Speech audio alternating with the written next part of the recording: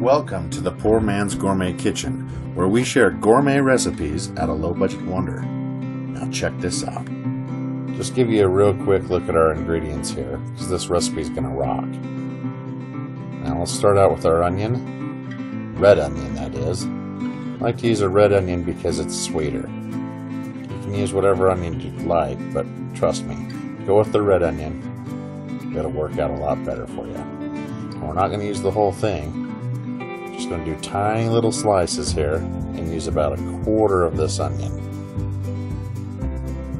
Nice small pieces.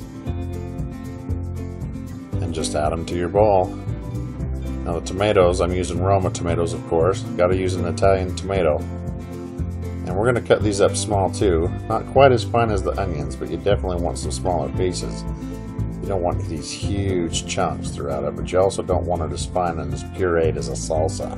We're not making salsa. We're making bruschetta.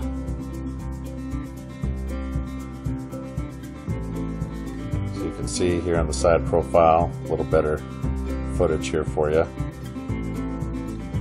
Cutting right through nice pieces.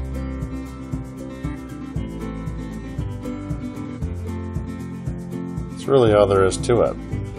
Once you get all your tomatoes sliced up here, as you can see, we're just using 2 of them. We'll just add that here to the bowl.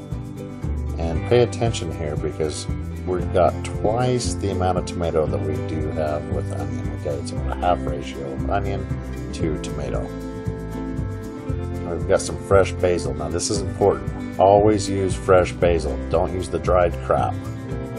Roll it up here in a little ball, a little trick for you, and slice right through it. Turn it on its side, go the opposite direction. That'll get it out fine, perfect for the mixture. Throw that in there. Now take a look at this garlic clove. It's pretty big, so I'm only going to use one. It's about the size of my thumb. I want to chop this up all fine too. Nice little pieces so it can spread out through the entire recipe.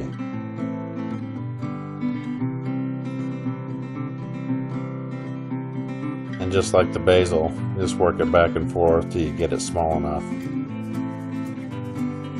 But I'm sure you know how to cut garlic. We'll just add that to the mix too.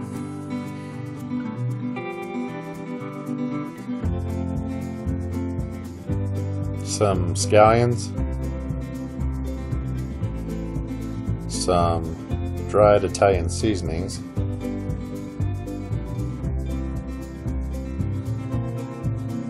salt and pepper,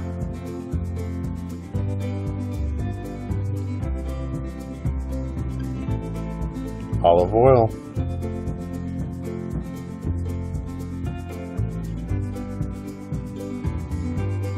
now we'll just get this stirred up real good. That's pretty much all there is to it for the bruschetta, but you gotta have something to put it on. So here I've got this Italian loaf that I picked up for about $1. You can use a French baguette if you'd like, but this is my favorite. And I just throw down a bunch of slices on a wire rack, and then I just throw this in the oven.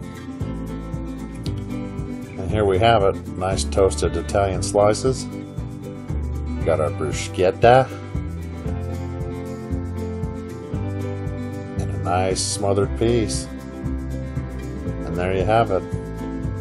Tomato and basil bruschetta right here in the Poor Man's Gourmet Kitchen. Thank you for watching, and be sure to stop by poormansgourmetkitchen.com for more recipes and exact ingredients.